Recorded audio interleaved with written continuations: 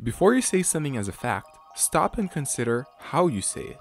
Often we say something as a fact without any disclaimers, doubts, or leaving a way out for ourselves.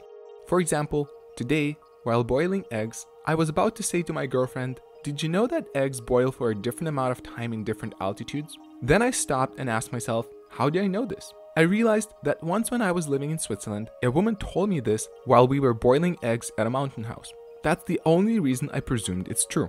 Is it though? Maybe. Am I sure that the woman had the right facts herself? Nope.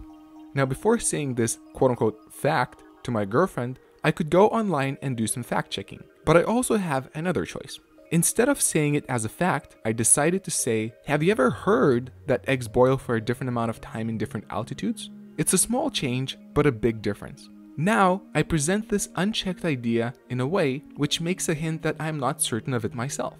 This will likely prevent my girlfriend from going to others and continuing to pass it on as an unchecked fact too.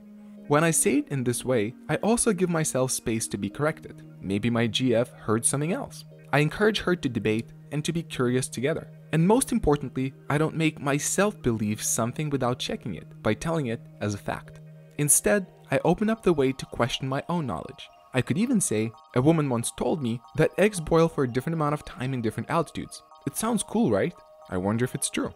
For more critical thinking tips, click here on this playlist that the red arrow points to. This is Rokas of Critical Thinkers, and let's keep creating a culture of critical thinking together.